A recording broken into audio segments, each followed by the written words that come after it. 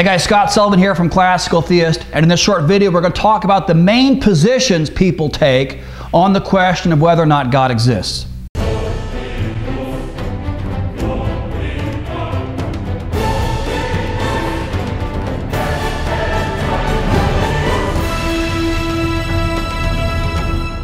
Alright, so when you approach this question of whether or not God exists and is God real, I think it's helpful to keep in mind the main camps or the main positions that people take on this question.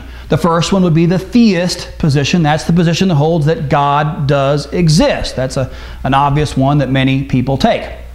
And you would have what would be the polar opposite of that, the atheist position that holds that God does not exist. So sometimes people get this term confused. They'll say something like, well, atheism just means I don't have any beliefs about God. You see, so they just say that atheist view is not having any beliefs at all about the issue, but clearly that's not sufficient. That's not a good definition. After all, this bookshelf here doesn't have any views about God either. It doesn't have any beliefs at all about God, but this bookshelf is not an atheist. So the atheist is committed, I think, to the denial of the claim that God does exist. In other words, they are logically committed to the claim that God does not exist. So it's important to keep that clarification in mind.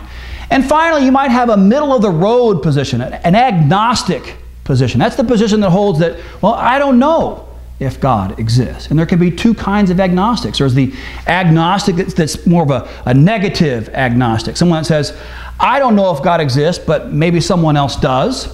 Or you could have the more positive agnostic that says, well, I don't know if God exists and nobody else knows either. You see, so those are the main positions that people take on this question, and I think it's helpful to keep these positions in mind.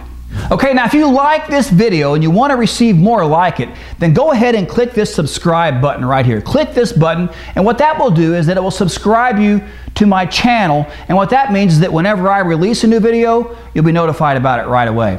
Also, I want to give you a copy of my free book. Click this image right here. This is my free How to Answer a Jesus Critic book. So click this image. It'll take you over to my website. You can give me your email address, and I'll email you a copy of this book. It's just a quick little read on how to answer the most common objections to Christianity. Now, if you're on a mobile device right now, these links in the video won't work, but they're right down there in the video description. I want to thank you for watching this video, and God bless.